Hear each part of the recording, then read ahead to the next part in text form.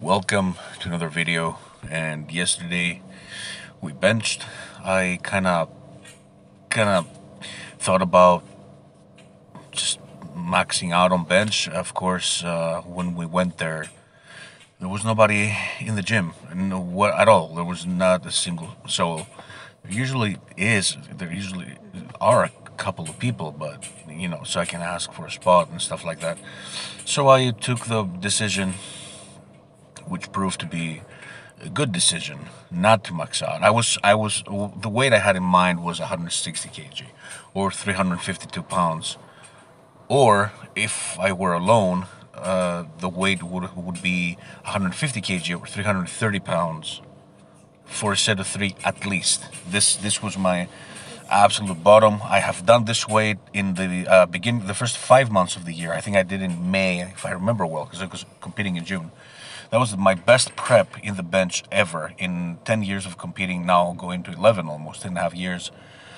I did 150 kilograms for 6 reps, touch and go, and I did 160 kilograms for 3 reps, and that's the best pressing I've ever done. Raw, obviously.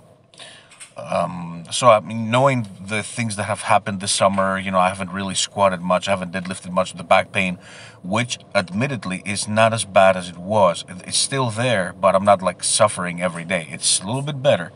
It has its moments, and believe it or not, speaking of the back pain, my back hurts more when I'm arching, because I'm bending, I'm flexing my erectors, so I'm flexing that at the lower back and the thoracic spine, right? So I'm trying not to bend as much. You can see my arch is minimal. It really isn't much.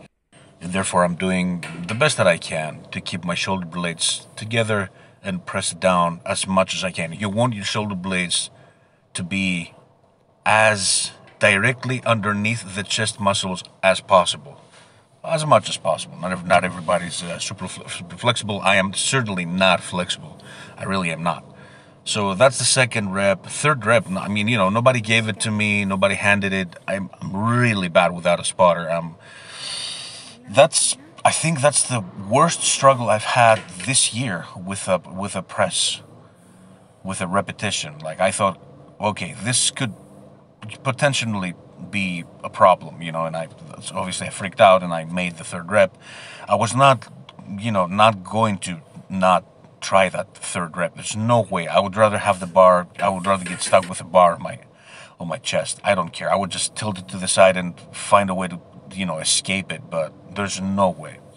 So I'm glad that happened. Then I followed with my volume sets at about 60-ish, 65% of my current max, which I'm guessing is about 160 kilograms, since I did 154 triple. I think saying that 160 kilograms being my 1 rep max right now is very reasonable.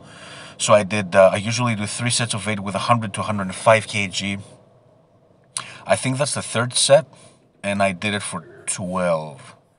And I really, you cannot hear it obviously, but because I lower the volume. But I kind of laughed in the end. I thought, I thought again, I'm gonna get stuck. This is the near failure, which is great for hypertrophy and strength because it's not super light. I hope you guys enjoy this video. Subscribe to the channel, and thanks for watching.